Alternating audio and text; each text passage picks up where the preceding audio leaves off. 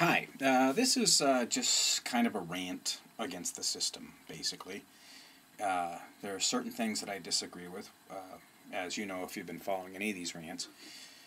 One of them is the way the drug companies are demanding that we inject toxins into our babies and tell us that it's valuable and worthwhile. The first thing is, I was on the subway in England, and there's, I think it's an HPV thing, and they say if you're a girl between 12 and 17, call this number and get this vaccination against cancer of the cervix. Cervix is part of the uterus, for those of you who don't know, and it's a female thing. And they're saying that they have solved what causes cancer. Okay? I find that to be a bunch of hog shit, but I think I said they called my house, and my daughter was 14 or something. She said, "You don't need to talk to me, I've already had sex," because apparently it has to be virginal girls that they do this with.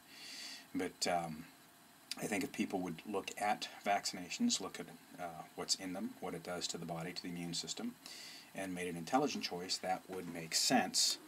Then I was reading in the newspaper that a woman, her little boy had cancer and had been treated, and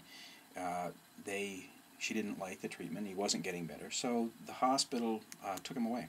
They said they needed to do more treatment, even though the mom disagreed with it, said she was going to do something else. They took the kid and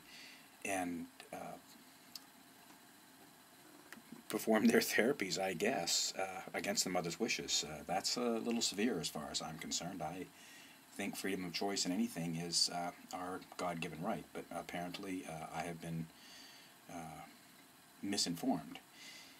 Just yesterday, I read about a bunch of nurses who refused and have refused, continue to refuse, to have the flu vaccination. The flu vaccinations, I think, if I'm not mistaken, that the numbers of people who react negatively to the flu vaccinations are greater than the people who die from the flu. And so the nurses who refused the vaccination, okay, just think the little irony there, the little bit that's kind of, if the nurses are refusing the flu vaccination, there must be something to it. They must have done their research and thought, these things are not worthwhile. And they're exposed to the flu. So, lo and behold, the authorities fired them. I think that that's unconstitutional. I think if you choose not to have somebody inject something into your body that you think is wrong with you, and you can get fired for it, well, I think the system is really, really, really mixed up. Again, when I researched vaccinations and look at what they put in them, and look at what they say they're doing, and look at what has actually happened, I disagree with vaccinations as a whole lot of let's do everybody. And I think it's getting out of hand. If they can fire people because they don't want to have vaccinations, because it is not, nobody can force you to do that. Nobody can force you to inject stuff into your body or have somebody else inject stuff into your body that you don't want to. I don't care who they are. I don't care if it's big pharma, big government, big corp.